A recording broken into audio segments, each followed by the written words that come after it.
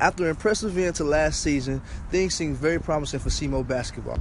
After 15 wins, Coach Rick Ray and his men's basketball team went into the offseason with high hopes and great motivation regarding the NCAA tournament and the upcoming season. But due to new findings and after a thorough investigation, the NCAA committee has decided to impose sanctions and punishments on the SEMO's men's basketball team. Along with 17 other Division I programs, Southeast Missouri State men's basketball did not meet the NCAA academic progressive rate requirement.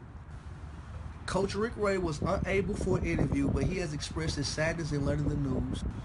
In an earlier statement, Coach Rick Ray stated that this is very disappointing for him and his boys, but has taken it as a lesson learned.